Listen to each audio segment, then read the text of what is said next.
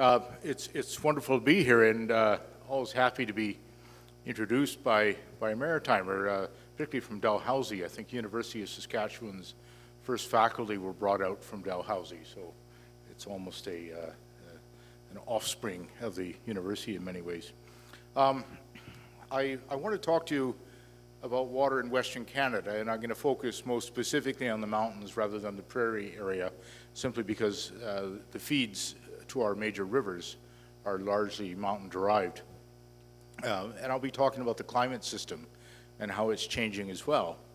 And then I'm going to make a major announcement. That's the what we will do part of this talk, which wasn't planned when we initially when I started putting together an abstract for this, but it's news that came this month, which is good news. So happy to talk about that.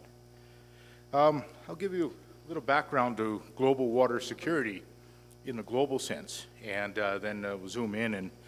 And there's most of humanity lives in an arid zone of some sort. Estimates are about 85%, and the estimates are in just a few years, 2030.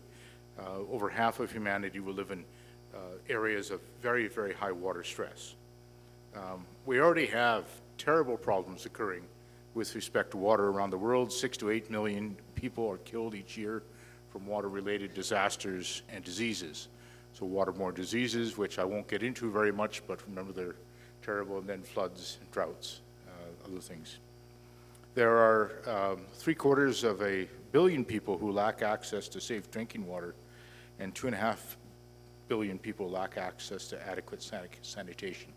And the follow-on effects of this are horrific, from the inability of children to attend school and so raise their communities out of this. The impacts are often most severe on women, who in many cultures are tasked with bringing water into the communities, and without proper sanitation as children often drop out of school later on in life. So there are great problems there. So this is the global context to it. If we look at water security challenges that we face, you can really break them down into three, in a sense. And one is degradation of water quality, particularly from agricultural runoff, industry and sewage. This is a massive problem, and there's often greater competition for that water, particularly when it crosses boundaries. Another is the risk from extreme events, and anyone living in Calgary and area knows what I mean when I'm talking about an extreme event. You think of the flood of 2013, but also think of the drought of 2015, when we had exceptionally low water supplies on the Bow River, or extreme events such as the fires in Fort McMurray and elsewhere in the last few years, which have been remarkably high. And this puts pressure on communities, on agriculture, both from the damage associated with these things, but then also floods and droughts are often coupled together, and droughts often end in a flood. And 2013, interestingly, if it hadn't been for 3 days of exceptionally heavy rain, would have been an exceptional drought year, because the rest of the year was really dry. So floods and droughts do hang out together. And then environmental change. Climate change is amplified in the polar regions, but it's also amplified in the high mountains, in the colder parts of the world. And we see the impacts of this in melting glaciers, thawing permafrost, declining snowpacks, and changing stream flow.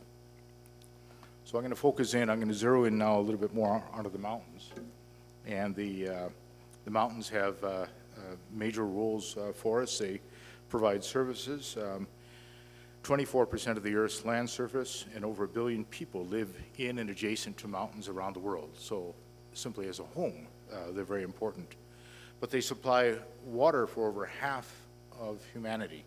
And an example, when we zoom into the prairies, the major water supplies for all of Alberta's cities and Saskatchewan cities, Saskatoon, Regina, Prince Albert, Swift Current, are derived from the rivers which come out of the Rocky Mountains. And in a city like Saskatoon, where the University of Saskatchewan is, 99% of the water in the South Saskatchewan River coming through Saskatoon comes from Alberta. And of that, about 80% of that is coming from the mountains and foothills. So even when you're way out in the eastern prairies, you've got to, if you're smart, you keep an eye to the western skies out to the mountains and see what's going on there. The mountains also provide very important ecosystem services, regulating climate, air quality, and stream flow. Those who live in the area, and if you haven't, take a visit out there to visit the mountain parks. The cultural services that mountains provide, spiritual and recreational, is extremely important. However, mountains, there's a dichotomy to water security in mountains. Water from mountains both sustains us and is also provides is a source of a tremendous risk that we have to live with. And so you can have a community such as High River, where the region relies on mountain water supplies. It's a very dry part of Alberta, and the irrigation from that allows lush vegetation, crops, gardens, hay pastures, but also a regular series of flooding events over the years, which in 2013 destroyed many parts of High River, resulting in loss of life. That's this two-face to water that we have to deal with. And if we look at recent floods around the world, in Western Canada, we have very expensive damages, maybe $6 billion of damage in the 2013 floods in Alberta, but relatively small loss of life. In the less developed world, the damages are smaller, but the loss of life is much higher. And flood damages in Canada have been increasing dramatically. From Confederation to about the year 2000, flood damages in 2010 dollars in Canada were roughly $1 billion over the whole history of the country up to that point. Since then, they've been running at more than $1 billion a year, and a dramatic increase, and that resulted in an inquiry to the Parliamentary Budget Office quite recently over what's happening. And where are those flood damages occurring? They're occurring in Western Canada, in Manitoba, Saskatchewan, and Alberta. We're the epicenter of flood damages in this country right now. And then when you add other natural disasters, such as fires and windstorms and hailstorms, the insurance industry just shakes their head at the cost of doing business in Alberta in particular. So there's a danger there, but there are also tremendous services. The colored areas of this map are parts of the world that receive water services from mountains outside it. And I'm sorry, it's a little bit hard to see, but the bluer areas are the most important water services. But we see large area of Western Canada receives an important water service, and further south in the United States, extremely important water services for the American West. So that's an important thing to keep in mind. Remember, over half the world's population is drinking water out of the mountains and living off mountain water, even if they don't live in those mountains. And then this is the other side. I mentioned the tough side of water, whether it's floods, such as you see a photograph of the Canmore flood, the Fort McMurray fires, drought on the prairies. These are associated with mountains or regions with mountains in them in terms of the meteorology. And we're dealing with climate change. This is not a stationary system. It's not just humans who are changing and growing in population and growing in our demands, but the climate is changing, and that's changing the ability of the hydrological cycle to service humanity's demands and to sustain natural ecosystems. So we have changing precipitation, reduced snowfall, more rapidly melting snow, retreating glaciers because ice melt is faster in many areas. There's very high confidence that the retreat of glaciers around the world in the mountains is due to anthropogenic climate change. And we have dramatic permafrost decline occurring in the north, causing collapse of roads, movement of settlements, even loss of coastal settlements in Alaska, and coming loss in Canada over time.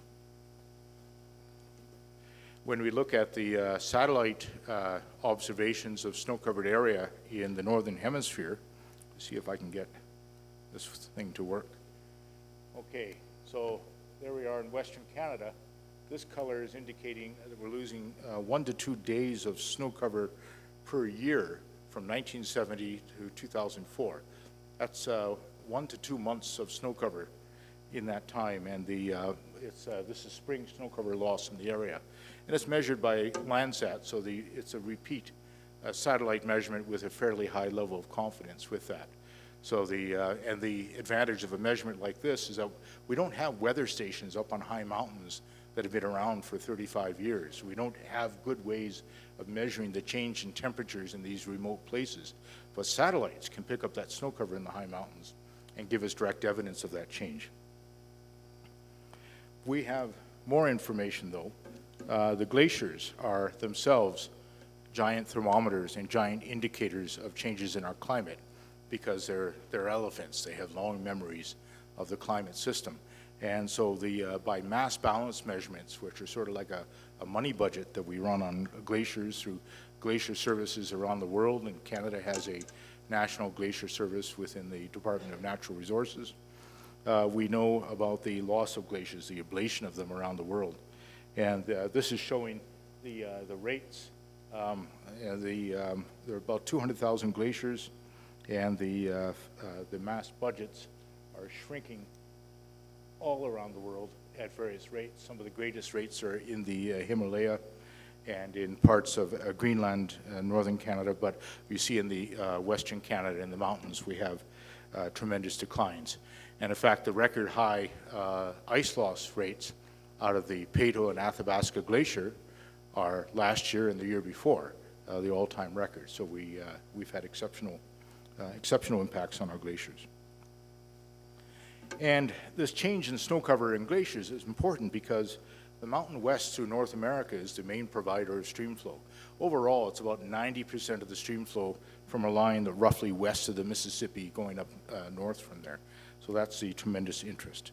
So we're going to zoom in to the Canadian Rockies, and which are the source of the Saskatchewan and the Athabasca river basins on this side of the Rockies.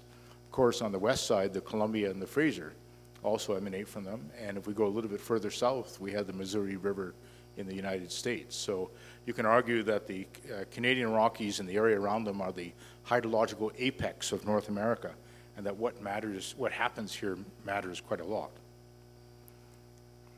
I'm going to show you a scientific graph slide you're going to hate, but we'll spend some time with it, and maybe you won't hate it quite so much when I'm done. This is the Bow River at Banff, and it has the longest stream measurement record in Canada, going back to 1912. The gauge there has been well tended. The area upstream has been a national park over that whole time, so we know a lot about the basin of the Bow River at Banff.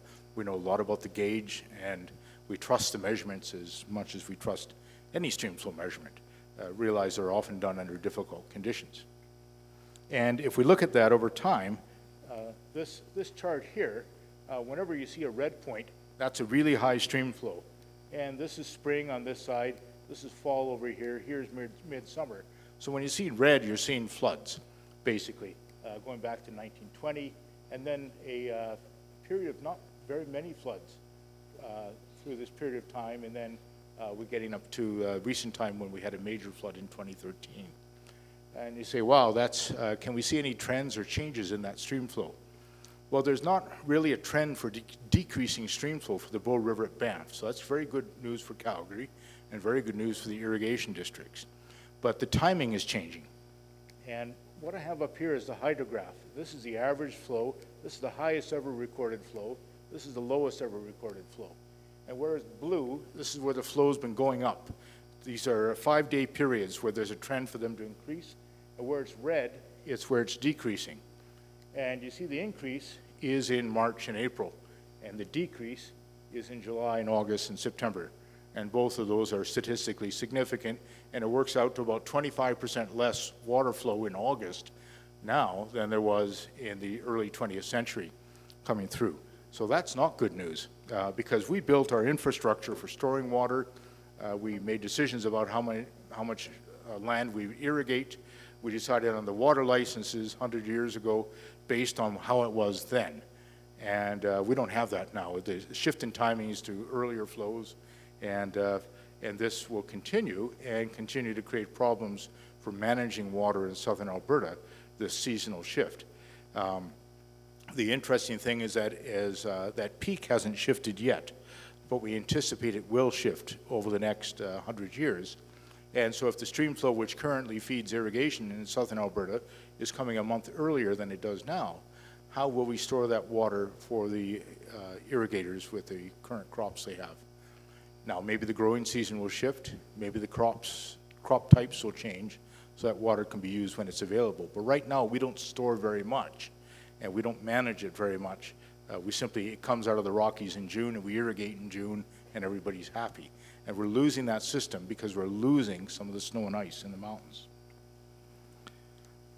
If we go further north to the Athabasca River near Jasper, we see a very similar thing. The decline in the summer flows, some increase in the early midwinter flows going on in there. So the Bow River is not alone, it's a general trend across the Rockies. And some of the rivers further south in the Oldman are declining in their annual flows as well. So you say, why is a professor from Saskatchewan talking about these things? Why is he even interested? Well, it's because we drink your water. So when water leaves Calgary, it goes to Saskatoon. And there we are, and then we drink it. And even make very good beer and sell it back to you and things like that. So anyway, that Saskatchewan River is the lifeblood across the prairies. And it flows east across Alberta through the irrigation districts, feeds Medicine Hat, goes into Lake Diefenbaker in Saskatchewan, feeds another irrigation district, carries on to Manitoba, where it eventually enters Lake Winnipeg, and its chemical load then contributes to the nutrient problems in Lake Winnipeg, then carries on as the Nelson River, where Manitoba Hydro generates hydroelectricity from it. So many, many uses, and it ends up in Hudson Bay. So there it is. There's some of the Bow River water. This is flowing out of Lake Diefenbaker in Saskatchewan, and then it ends up supporting prairie agriculture and moving on. So we like having Alberta next to us in Saskatchewan. The only problem is that you use water too. And so the consumption of water in Alberta has been increasing over time. You see, it was fairly low in the 70s and before then, and now in dry years, it approaches 45%. So fortunately, there's an agreement between the Prairie Provinces, the Prairie Provinces Water Apportionment Agreement, which has some complexities, but in the simple version, 50% of the flows that arise in Alberta are guaranteed to be passed on to Saskatchewan. And in normal years, that's not a problem for Alberta to reach. This is the entitlement. The blue line is the limit of that agreement. And you can see a few dry years, Alberta came very close to reaching the limits of that agreement, but has always met the agreement, and that was great. And in wet years, not a problem at all. So as long as we don't have droughts in the future, we should be fine. But to keep meeting that agreement, Alberta put a moratorium on expansion of water licenses in the Bow and parts of the South Saskatchewan River Basin. It was roughly 10 years ago now, and to stop the increase in use. And when towns such as Okotoks want to increase their water use as they grow, those water licenses aren't necessarily available. When we look at the flow of the South Saskatchewan River leaving Alberta, there are trends in that. The blue points here are the natural flows. These are the flows that would occur if European settlement of Alberta had never occurred, if there was no Calgary, no irrigation, and all the rest. And you see there's a decline there, and that's due to a climate change, loss of snow and glaciers in the mountains over time. And that's dropped about 12% of the flow over 90 years. But the red points are the actual flows leaving Alberta in this Saskatchewan river system. And those are down 40% over time. So that's a big change when you're downstream in Saskatchewan, and Saskatchewan wants to grow its economy and all these things now. And that upstream consumption has increased. So now we're looking at a regime that delivers this. Early 20th century is delivering that. So it's a big difference. Now let's add more climate change to that, because that data was up to about 2004. 2015, it was an incredible year in Western Canada. This is the weather anomaly in the spring. The anomaly meaning simply how much higher than average was the air temperature in that time. And those dark reds are 5 to 6 degrees up in northwestern Canada. But you see even down in here, we're looking at 2 to 3 degrees of temperature anomaly. It was an incredible spring, and snow melted, in some cases 6 weeks early, and the glaciers started melting very, very early. It led to a record glacier melt. And interestingly, precipitation wasn't that much lower that year, but we had a drought anyway. This is the flow of the Bow River near its mouth, so in eastern Alberta after it's passed through the irrigation districts. And these are the upper and lower percentiles. So 75% of observations are lower than that line, and 25% are lower than this line. And the median would be right in here. And what you're seeing is some early high flows in early April, and after that, things stayed below normal. And at one point in July, it was down to less than 20 cubic meters per second when we would be expecting over 100 cubic meters per second in the river. So we had a hydrological drought brought on by warmth, by exceptional warmth, and that was not an El Nino year, 2015. There was something called the blob out in the Pacific, which messed up, a blob of warm air, which messed up some of the weather patterns. But a lot of this, through forensic evidence, forensic analysis done by Environment Canada, the scientists are now suggesting a lot of that warmth was a manifestation of climate change, and it gives us a look at what the future might hold for us, and that's a bit scary. So why is that happening? We have some data from the region to say something about why things have shifted. One is Marmot Creek Research Basin. It was established in 1962 in the Kananaskis Valley by the Canadian government as a mountain research area to study the impact of forests and weather on streamflow generation, and was maintained for many years, and we restarted it a few years ago. Unfortunately, it was closed in the 80s. You might recognize Nikiska ski hill over here next to it, which came later. But Marmot Creek was there before Nikiska.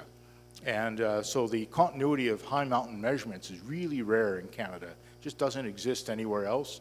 And so it tells us a lot about what's going on in the mountain hydrology and weather and climate in that area. And one thing that they measure in Marmot Creek is snowpack, using snow surveys. They measure the depth and density of the snow. And when we compare those over time, this is up in the alpine zone at high elevation. This is millimeters of snow water equivalent. This would be the depth of water if all that snow was turned into liquid miraculously, or after it melts. And you see the gap there. That gap is when the federal government closed it and then when we reopened it. So that's a funding gap, not another gap. And our data records are full of this in Canada. You try to look at those streamflow records in the 1930s, they all have a gap.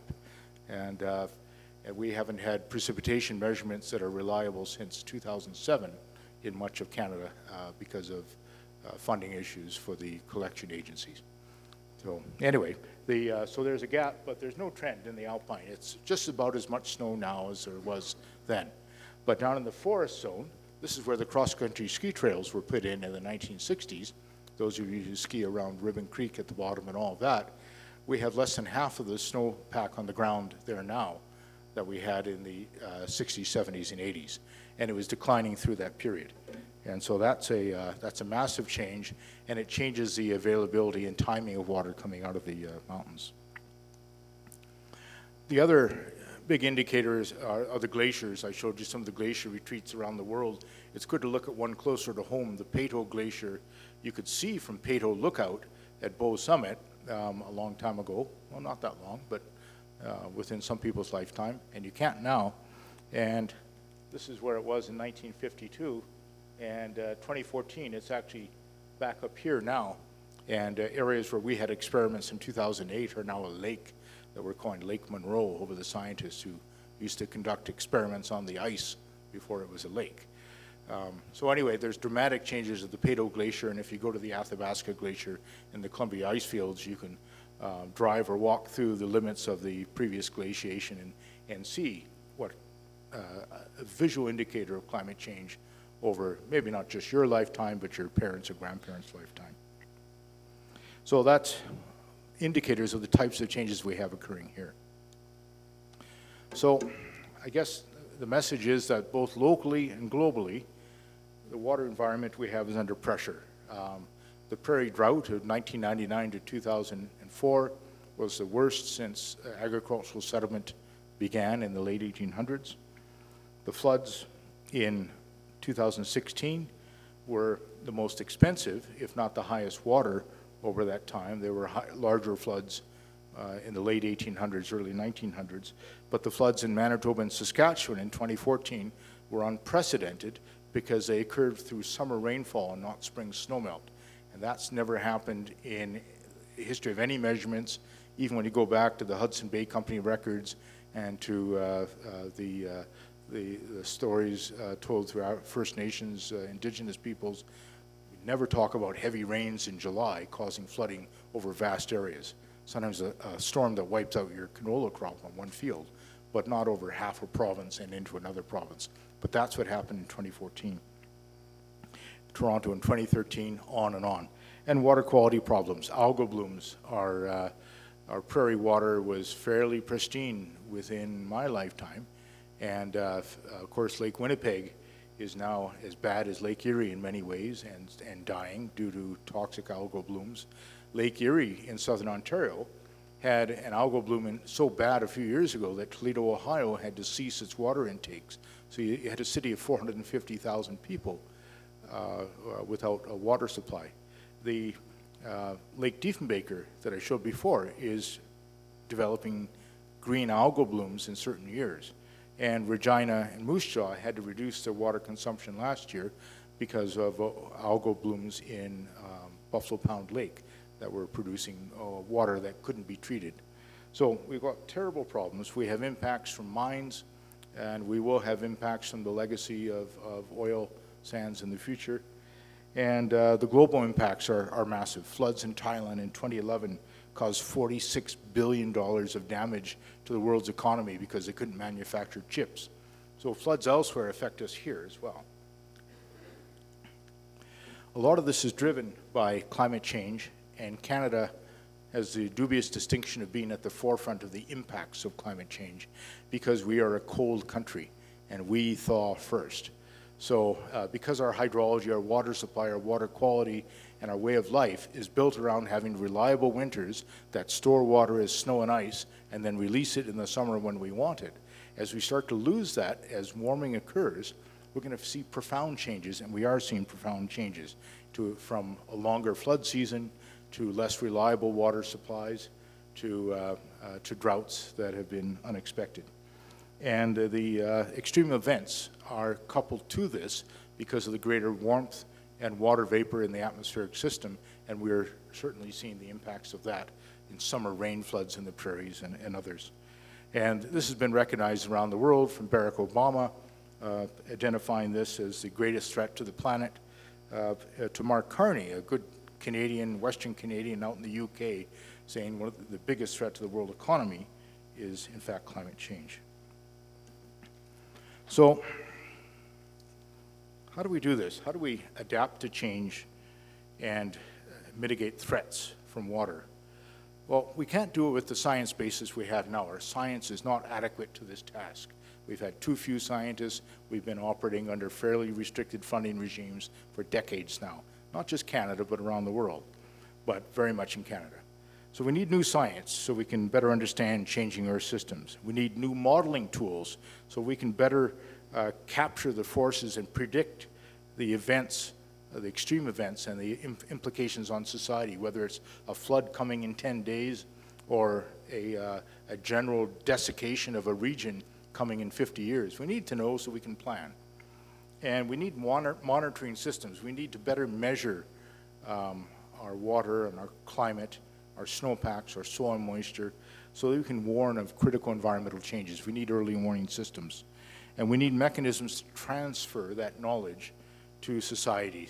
It can't all go to governments. It needs to go to people so that they can take action as communities, as individuals, as cultures. So there's a grand challenge in all this. And the grand challenge is how can we best prepare for and manage water futures in the face of dramatically increasing risks. So I get to make a lovely announcement here. We had this challenge and we wrote a proposal and the government funded it.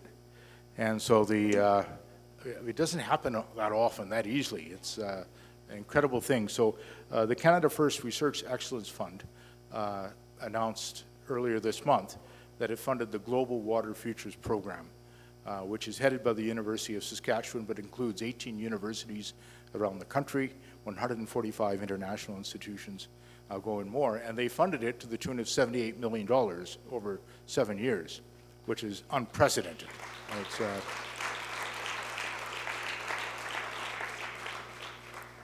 oh, thank you. It was not only the largest research grant ever received by the University of Saskatchewan, but it's the largest research grant for water research to a group of universities in the world. And so we're honored to have that. We're also terrified because we've got 7 years to solve a lot of problems, and we've got to do that. So what do we aim to do with this thing? The one is place Canada as a global leader, and I almost say back as a global leader.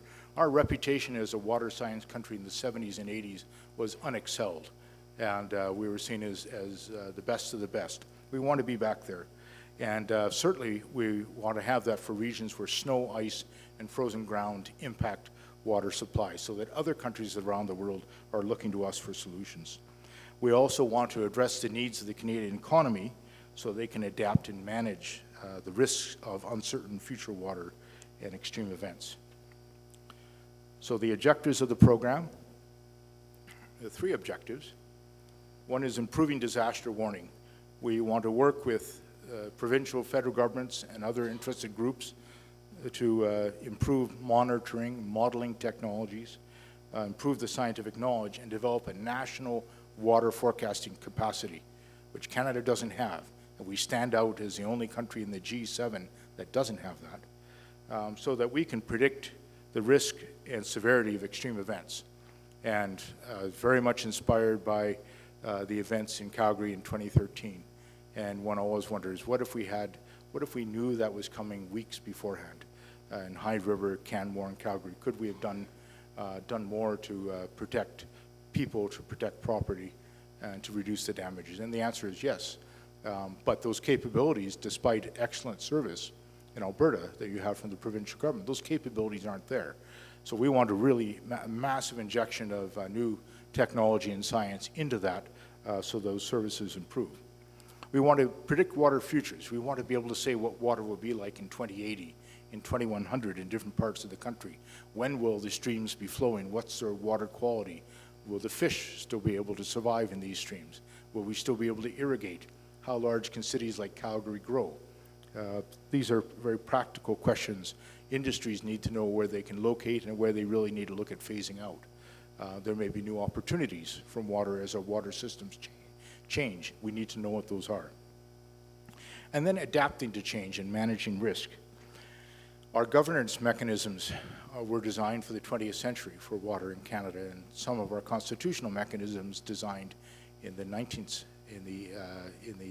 1800s and the 19th century. Are they adequate for the future that we have?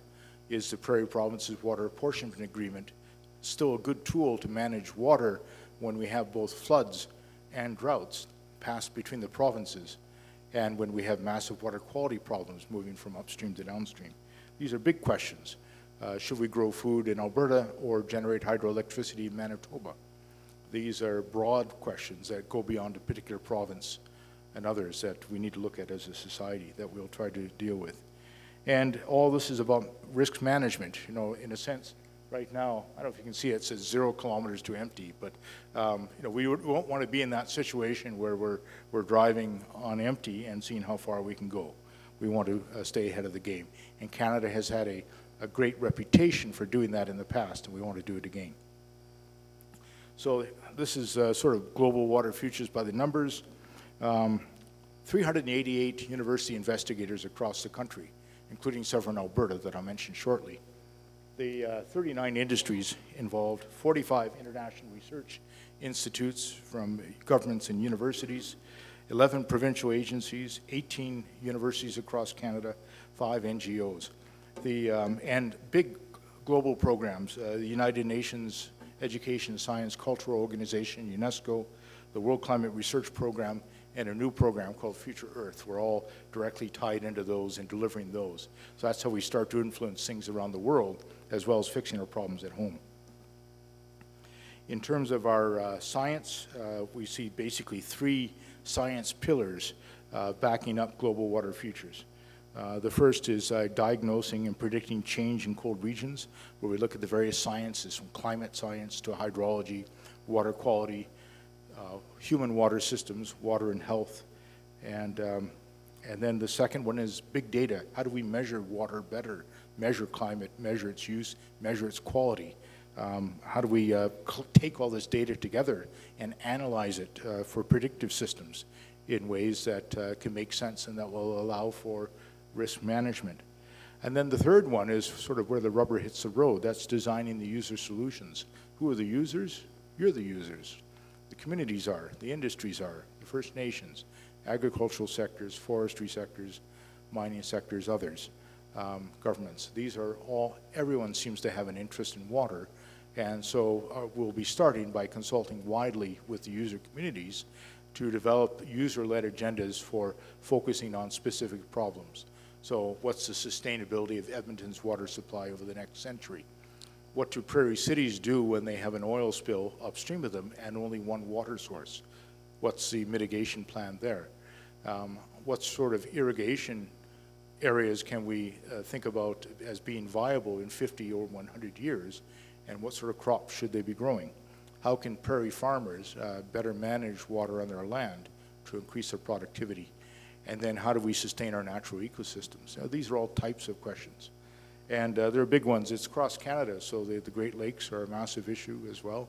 And Lake Erie is a disaster again, which is going to require a large effort that we will try to help through the science. But for water shortages, Southern Alberta is the epicenter of that in Canada. The science will be transdisciplinary. We are already building hydrological models coupled to water quality models that tie into agricultural land management so we can predict nutrient movements, flooding, droughts, soil moisture conditions, crop growth together in large computer simulation systems. For water measurements, we're going to build upon things like the Cold Regions Hydrological Observatory, which is a set of 35 weather stations in the high Rockies upstream of Calgary, to new ways of measuring water on the ground through using new technologies. Our objective is that we will have a revolution in how we observe change in our water supplies. By using, we will in fact be designing nano satellites to help us measure waters across Canada, new sensors that will be placed around the country, data collection from areas where we have never taken measurements before. We'll be working with governments to do this and helping them to do more of it, and also making that data available directly to the communities, the industries, the governments that are involved. So the idea is that Canada becomes a giant water observatory, and we have a vast, vast nation, and parts of it are as undermeasured as the developing world, and we want to change that. And we can't do it through putting people out by every station as countries such as China are able to do. We're going to have to do it through enhanced technology, and we hope we can export that technology around the world. And then once we have that data, what are we going to do with it? Well, we're talking about amounts of data that I've never dealt with personally before. So we have a large computer science team helping us with the big data aspects. We're going to use the cloud for storage and for computing, and then work with social scientists to help us get that data into the form so they can be transmitted to users in a reasonable way, whether it's an app on your phone or a website or an interactive system on your computer screen or through personal discussions with various groups. And then finally, designing the user solutions. What does that mean? Well, we want to provide tools and solutions that work in Canada and that we currently lack, so we can manage our water environment better in light of unprecedented climate change and growth in our population and economy. We want to make sure that we have these big data, the models, the visualizations, the decision-making in an interactive manner that can help people predict and manage risk and help communities make wise decisions based on information. We want to help launch a new era of public water disaster warning, so that in the future floods, they may still come, but we'll know about them well beforehand, and we can sandbag or evacuate or do whatever we need to do to mitigate the cost of those floods. And if we could provide 6 months warning of droughts to prairie farmers, they could shift their crops, they could change their patterns of farming to take, so they can ride through the highs and lows of water supply that they'll be facing. We want a public that's water informed in their decision makings, because for the rest of our lives, we will all be personally dealing with a series of water disasters, whether it's quality, floods, or drought. And the more information you have in that, the better you as a person will be able to navigate those difficult waters. So overall, we can say that Global Water Futures will provide Canada with warning of water threats and the tools we need to manage rapidly changing water environments, knowing that the past is no longer a guide to the future for us. And we want to provide global leadership in water environments that are cold, like Canada. This means the high mountain areas around the world, whether it's the Himalayas, the Andes, the Alps, the Hindu Kush, other areas. In Asia, the Hindu Kush Himalaya and Tibetan Plateau provide water for 1.4 billion people. It's a cold region, so we have a tremendous opportunity there to help that region as well. What about Alberta? Well, there's lots to do in Alberta. As I said, Alberta is a national leader in water disasters, so we want you to help you lose that designation. And the natural environment and its variability here is working against that. So we're going to engage with the users and stakeholders, just a few: the Alberta government, of course, Environment and Climate Change Canada, Parks Canada, Agriculture Canada, Natural Resources Canada, the First Nations, the cities, Calgary, Edmonton, EPCOR, Edmonton's utility, the agriculture industries, the irrigation districts, the energy industries, and the watershed associations. We need to engage with them and find out what the issues you're facing right now, and then discuss how we can better provide information solutions that can help you manage your water. We have investigators at the University of Calgary and University of Alberta, Professor Masaki Hayashi, Professor Ed Johnson, Professor Sean Marshall at the University of Calgary, and Professor Flanagan at the University of Alberta, forest fire expert. So we have an Alberta presence there.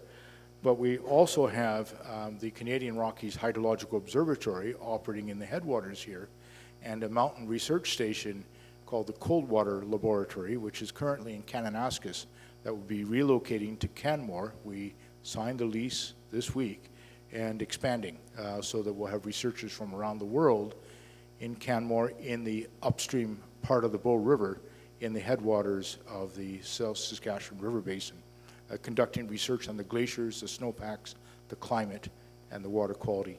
And that will help tremendously to have that here. The further south, we have West Nose Creek, just outside of Calgary, and Camrose Creek up by Camrose, which are research areas which help inform the prairie hydrology and management issues in the Saskatchewan River Basin. And the Peace Athabasca Mackenzie Basin is one of intense research from many of the investigators working on oil sands mitigation to further north, looking at the declining permafrost in the Northwest Territories and the impacts of transboundary flows and flow regulation on that system.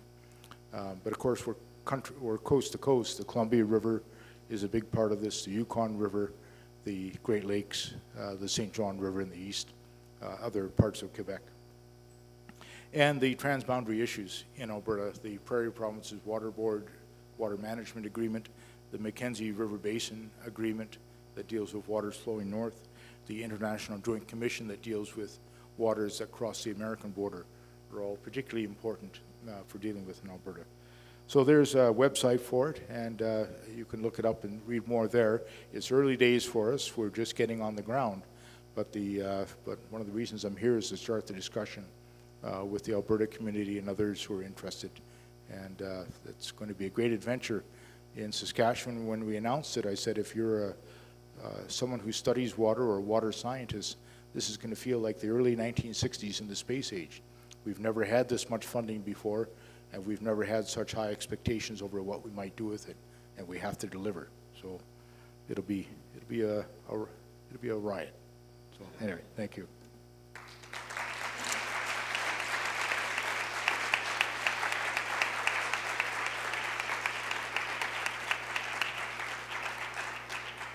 Thanks, John, for that huge, broad overview of all the issues. And if you want to know how to access that $78 million, you might want to save that question after the meeting. Right. But let's open up now for comments or discussion. We have about 25 minutes or so. Sure. Questions, comments? First over there. You have a microphone, traveling microphone we can arrange here. You have anyone volunteer to bring around the mic?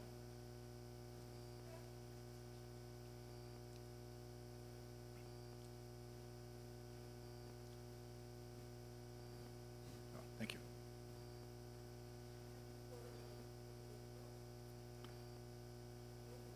Maybe not on.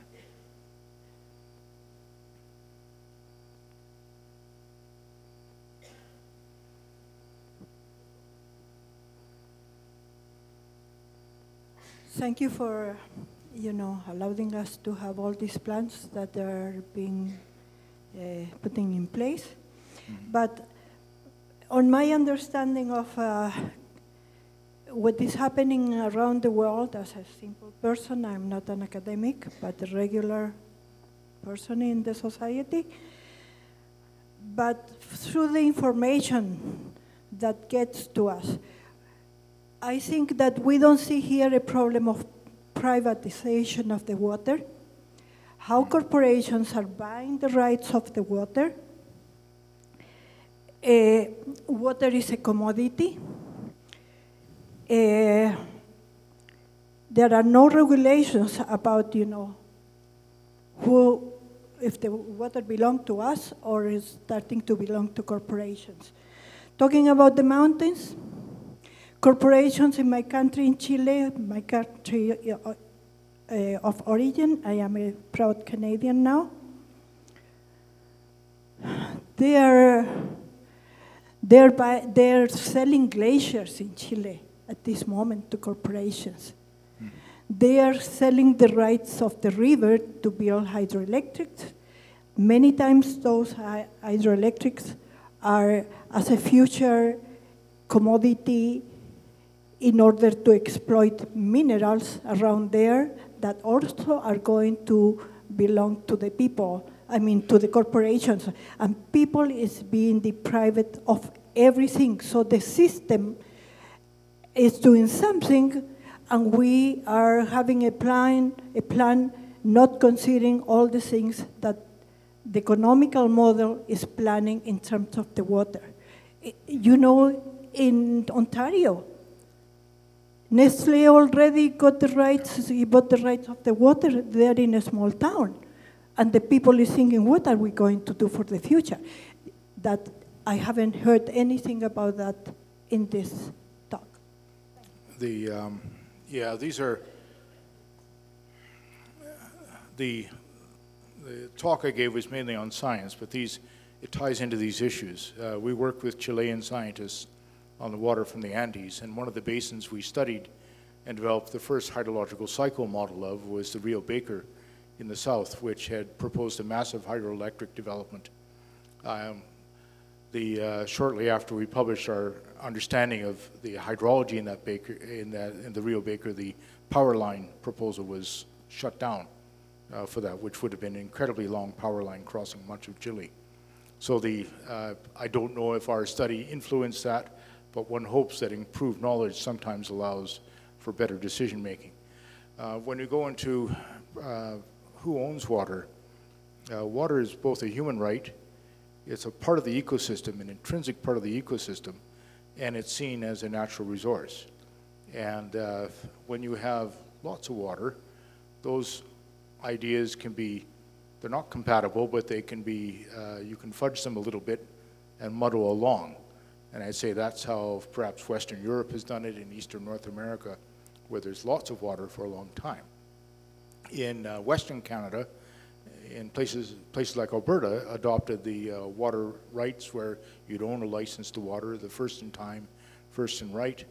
Places like Saskatchewan had that and then actually abolished it and went to a water licensing based on societal need in the 1970s, and some different provinces have taken different approaches. And but when you have a water right that can be bought, then someone can buy it and they can bottle it, or they might even want to export it. So those are, and we have to balance those rights along with the rights of people who need it. And I guess one way to view that, I say, visualize someone living in the desert and what's their right to a glass of water versus someone in a very wet area, and what's the value of that glass of water? Well, it's almost zero. You expect it for free if you're in a wet area, but in that desert, it's your life or death associated with it. So water is not a classic economic commodity in that sense. And in our proposal, we suggested that water as a human right be one of the things that we develop in Canada. And also that Canada still lacks a national water policy. The last framework for that was written in 1987, and we need to renew that, and a water policy for Canada needs to address this, and also understand that the rights and the role of water is very, very different. If you're a fish, if you're a hydroelectric company, if you're a farmer, if you're a water bottling company, if you're in a First Nation, completely different perspectives, and these have to be squared in some way. Generally, it's easier to do when we have lots of water, and that's perhaps why we haven't done it in Canada for a long time, but now as we're facing climate change, we have to much more carefully define these things. And we're not there yet, but that's one of the things we hope to contribute to through this study.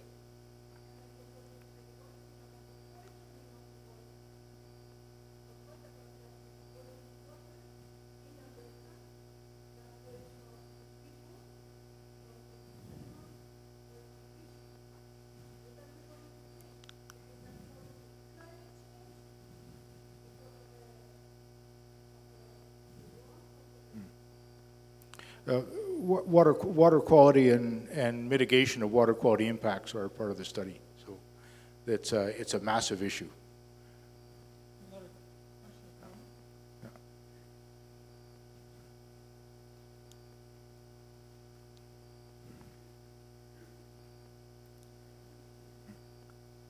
Hello.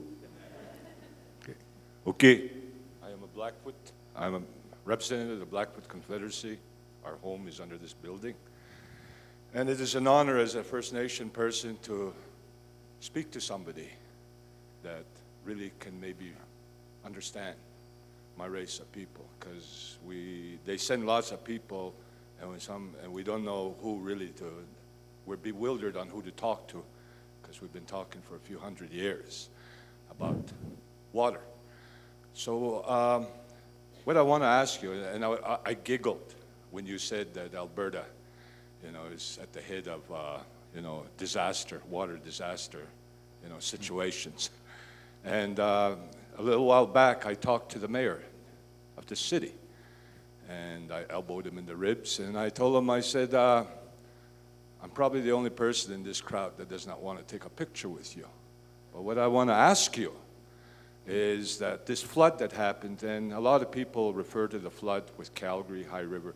Very rarely do they mention my people. Downstream, yes. And we're always left out of the conversation, especially here in Alberta, because they live in a bubble when it comes to my people. So I'm glad that you're talking and mentioning, but I want to get to this point because it's very serious. I want to ask, you talk about the future. What I want to talk about is the past, because a lot of the wrongs have been in the past. This province is one of the latecomers, because they've been in the bubble about climate change. So they're catching up and they're trying to do, but what they're doing is they're neglecting the past. I come from a situation with the Oldman River Dam that a Supreme Court ruling came out on that. The science of it, I think, was agreed upon on both sides, was what they said. They predicted this flood. They predicted there's going to be more floods that are connecting to climate change. So in talking with the mayor, I asked them, I said, because they were looking for how to mitigate, like who do we blame and how do we get the money? Do we get it from the province or do we get it from the federal government? Well, both the province and the federal government knew this flood was coming because the science told them. And I just wonder if part of your research, as you're finding to solutions, are you willing to go after the people and policies that are still in place that are going to create a lot of damage? And what I'm talking about is the science. They talked about the clear cutting in the watersheds. Something has to be done. Yes, they're going to build and they're going to move the water away from Calgary, but they're moving the problem somewhere else. But the real problem is, what do you do? A lot of us, we don't get to see the watersheds. But my people, we know what you've done to the watersheds. You've cut all the trees because you want to because in building dams, that's their craziness of how to say they want more water. So I just want to know, is your research going to go after this? Highlight some of because these problems that now all of a sudden these people are making themselves look good to say, oh, we're going to be, we're going to do our best. But it was them that created what now we have to live in. So I just wanted to know about, because if we're going to look for the problem, we still have to look for a solution to the old problems. So I just want to know, clear cutting is a big issue. And I know a lot of people don't like to hear about it, but you need, some of you people need to go back and see what they've done up in the watersheds. It'll scare you. So I just want to know that if there's something within your research and part of your discussions that you will address if you're going to be, like, you want to really find out how we better manage, these kind of disasters. Thank you. Thank you.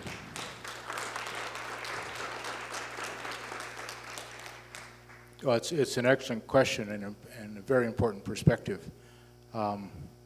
It's actually something that I personally study, is forest hydrology, so the impact of forest cover, whether it's there, whether it's been burnt, whether it's been cut, whether it's been regrowing on the water supply downstream and on the flooding downstream.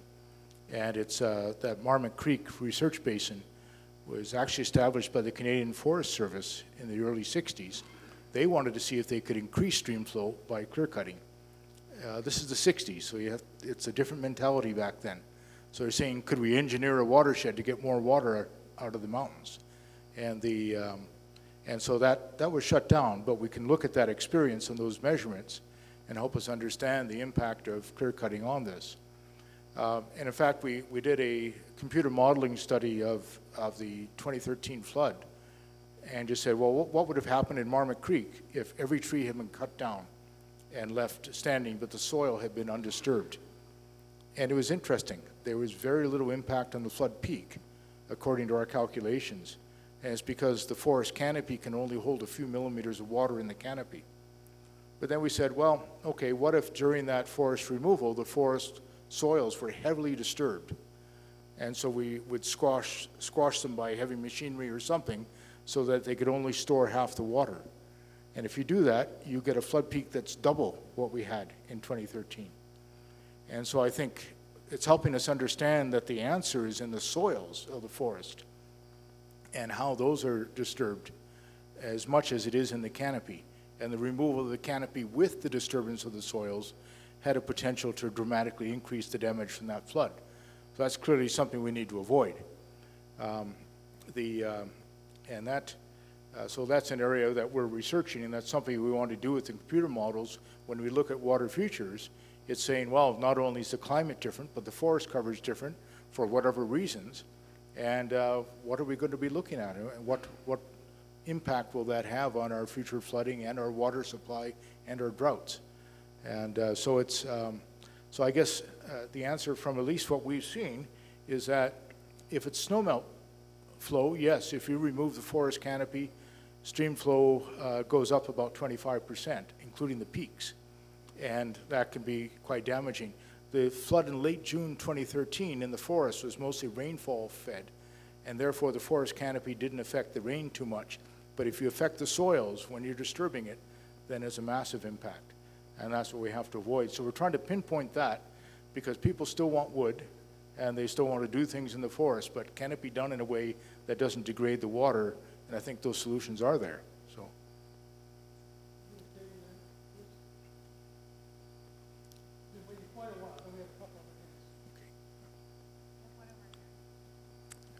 Hi, John. I just wanted to express my huge gratitude to you for your work. I draw on it quite a lot. But I wanted to ask you about the part of this project that's predicting water futures. I was glad to hear that the futures is in the plural. It's not just one future that's written in stone. But as a humanities scholar, to me what pops out is that there are all these variables in those futures that relate to our political lives. And what would be most useful for me as an activist is to have data that reflects, what does the water future look like if we leave the tar sands in the ground and shale gas in the ground? What does the water future look like if we switch to something like horse logging, where we're sustainably interacting with the forest? If we switch from industrial agriculture to traditional agroecological systems with water retentive soils, if we make these changes to our cities, these kinds of contingencies, rather than assuming that we can continue on something very similar to our current trajectory. So I'm wondering if there is part of the research agenda reflects the potential for really radical and transformative change in our relations with the hydrosphere.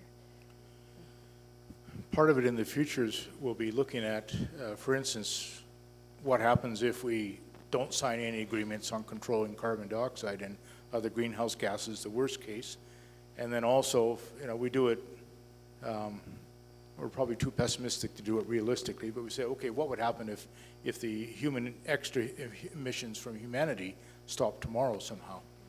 And it's interesting, even if the human CO2 emissions stop tomorrow, we're committed to rapid and almost complete deglaciation in the Rockies, because the glaciers have these elephant memories and there's a long-term climate signal there. We'll still have some of the large ice fields, but we'll lose most of the glaciers that you can see from the valley bottoms. There are certainly examples where if water is managed very, very carefully, there are human societies that can live in reasonable bounds with that and still have an intact ecosystem. But it's really hard when you have high populations, and the Earth has got more people now than it's ever had in its history, and that's going to always challenge anything that we do. We're almost into which bad decisions you want to make, which least bad decision are we into. But at least we can explore those and try to soften it as much as possible. I think we're in for, frankly, a very difficult time over the next century with the changes to the climate and the numbers of people on the planet and the requirements for food and the requirements for water. And it's, I just hope that in 50 years we still have a few places where people remember what an intact ecosystem still looks like and what that water tastes like. And it's, if that's going to hold out anywhere, it's going to be in Canada and probably in the West and in the North. So, we very much have our eye on that. How we answer it, I don't know yet.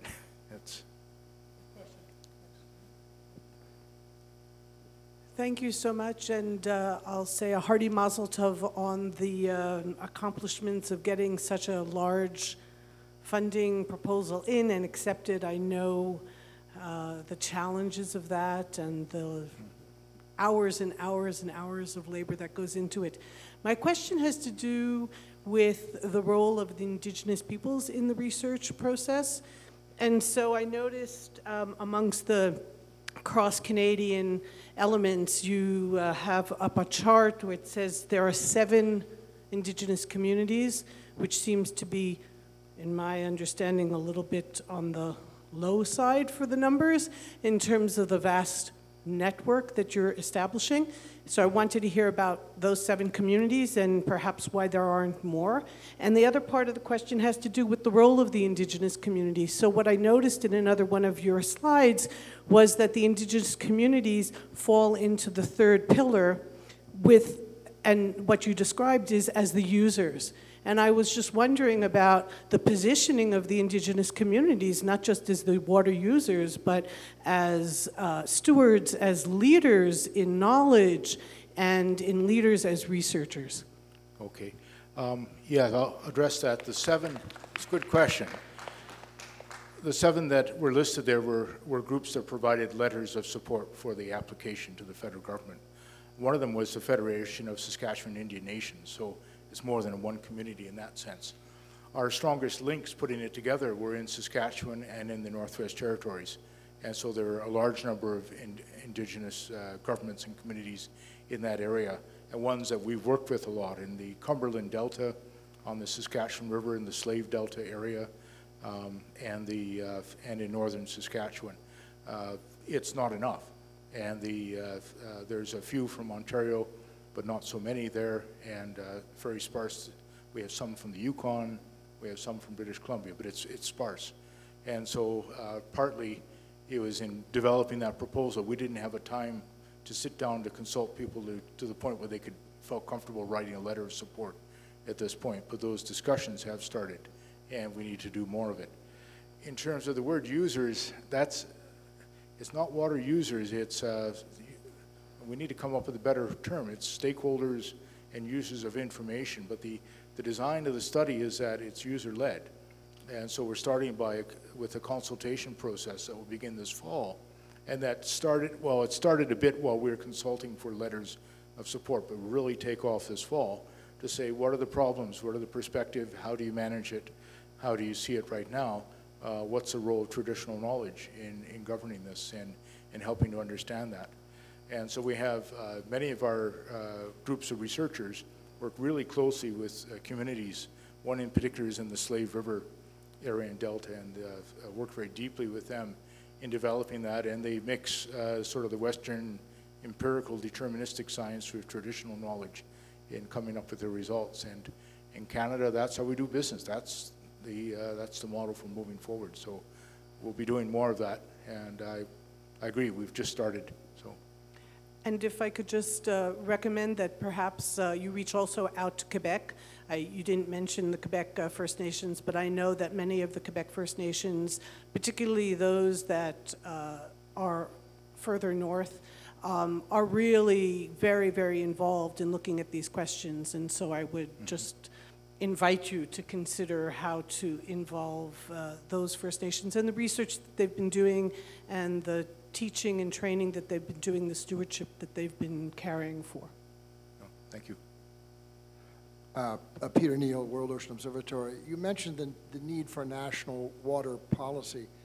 Is it possible that your research plan actually would create the research data that's comprehensive enough and contemporary enough so that when the political climate changes and there is support inevitably for the creation of a national ocean policy, you will have done the research and we won't have to start and do it all over again?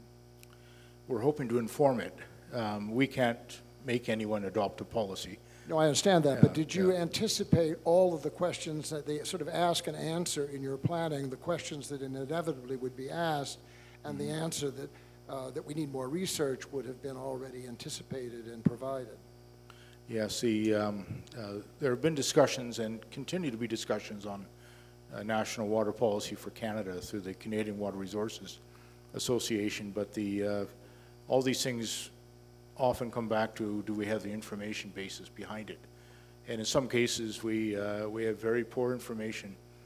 Canada has some of the largest ungauged areas in the world in terms of stream flow. How can you develop a policy when we don't know how much water is flowing down the river in part of the north? How do we develop a policy on forest fire when we don't measure soil moisture? These are big issues, and also to have credible ideas of what the future climate will bring to us in terms of available water and what the options are in terms of managing it. So all that has to go into it. I'm hoping, you know, it was the federal government that gave us this money through the Canada First, so this is a tremendous increase in interest federally in water.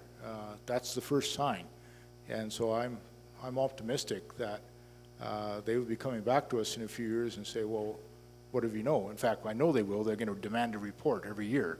It'll be very thick. But actually sitting down with them and saying, okay, after 3 or 4 years, what do you know, what do you don't know, and how can this help inform a policy? So I'm hoping, and we put in our proposal that they agreed upon, that we wanted to see as a result at the end of 7 years that we've informed a national water policy. And so we put a paragraph on that, and nobody complained. So that's all I can say. Hi. So I know there's going to be a lot of assumptions in this question, so just so you know, I know that. But I'm curious, how do scientists or what I'm really hungry for is for science and scientists to really be speaking from the heart as opposed to the head.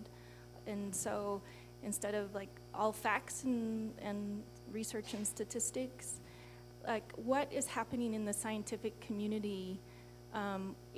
Is there anything happening in the scientific community where you're actually connecting from a spiritual sacred, and that your work comes from there as well as from the research perspective? Do you understand what I'm saying? Yeah, Okay. it's something scientists struggle with, because in particular Western science is very much facts-based, and it emerged from struggles with the church in the 1600s, where you had societies in Western Europe that were belief systems, and if you didn't agree with that, you got burnt or you got hung or whatever. So anyway, there's strong empiricism going back to Galileo and others, saying that this is based on what we can observe, and we'll set up a hypothesis, and this is a very cold clinical approach to it. I think water scientists are a little bit different. There's a bit more passion in there than you might get with other types of sciences. Most people studying in water, you say, how did you get into it? Well, they might like to fish, or they simply might like to canoe a lot, or things like that. And when I see students, they almost always have these characteristics, or they seem to have a need to be out in the mountains on a ski much of their lives. So there's something, they already have some connection there that's in there, and tend to be more broadly based. But in terms of publishing the research and all of that, yes, you have to follow the scientific method. When we start to engage with society and everything, then different values come forward. And that's what you see driving development of proposal like this. You know, we don't get paid extra out of the 143 million. That's just working harder, and that has to come from something other than the scientific method. So. Hi, thank you very much for your presentation. This question follows neatly on the heels of the previous question. I'm not going to lie, when I hear a presentation like yours, I feel despair. I guess my question to you is, I'm sure you feel despair sometimes. You've got an incredible breadth and depth of knowledge that is fairly dire. So if you might be able to comment on what it is that maybe comforts you or gives you great optimism. Maybe it's something, I'll just leave it at that. Yeah. You must feel some optimism to continue to do the work that you do. I hope that you do. Yeah, I've lived a lot of my life in Saskatchewan, and there's something they call irrational optimism, which often goes to people who live there. I think it's prairie farmers who think next year it'll get a good crop, and it won't hail, and there won't be a windstorm, or the Rough Riders might do better eventually. And so it's probably irrational, but it's there. And yeah, there are terrible things, and particularly when you travel around the world. You look at Nepal, or down in Central Africa and areas like that, and you see real suffering that we have no concept of in Canada. But you know, what comforts me is getting out in nature where it's still intact, and that's you know, that's when I take a break. That's what I do, and then that's because you know, in the end, that you know we're going to have more people on the planet. Everyone's going to want to be richer and do more and everything like that. So how do we preserve that while we're doing everything else? And that's that's probably some of the drive in there. But so I'm optimistic that we can save something, and maybe eventually come to our senses. But we're not there yet. I see we're into coffee time, and that's really dangerous. But I did have one pressing question or comment, and if you can please make it very short. Absolutely, sure. Thank you very much first for your presentation. One part that was really interesting, but you didn't really flesh out, was the science communication part. So I would appreciate if you could say a few words about like what kind of disciplines, institutions, or programs are involved in this big project that you have, which would like address that specific issue. Thank you. Thank you for the question. There are a number of issues. One thing we do that we're already doing, that we'll do more of, is work with writers and those who can engage the popular imagination better than a scientist can. One is in the audience, Bob Sanford, who spoke this morning, and is a naturalist and is trained as a scientist, but excels as someone who can communicate scientific issues to the broad public in the right cultural context. We have to go beyond that, and he has many books that have dealt with this. We have to go beyond that. Sometimes we do it through television, so encouraging documentaries, things like that. Others, it's visits to communities and spending some time, and many of our colleagues do that. The social science aspects of this, it's an area of research in social science, and so some of the scientists in our group work on developing decision support theaters, and actually part of the proposal is a decision support room with multiple screens where lots of information can be displayed in such a way that a group or community can make a complex decision from many, many factors. But it's not always reasonable to say, well, you're gonna have to go to this building on campus to the decision support theater. That's a silly idea sometimes. And so we're looking at ways to take that to communities in a portable fashion, and also through phones or whatever people want to look at these days. So it's changed quite a bit over time, and it's rapidly changing in our society how people communicate. So we're trying to keep up with that. And I'm probably the worst at that. I don't do social media, I don't get it, but we know people who do. So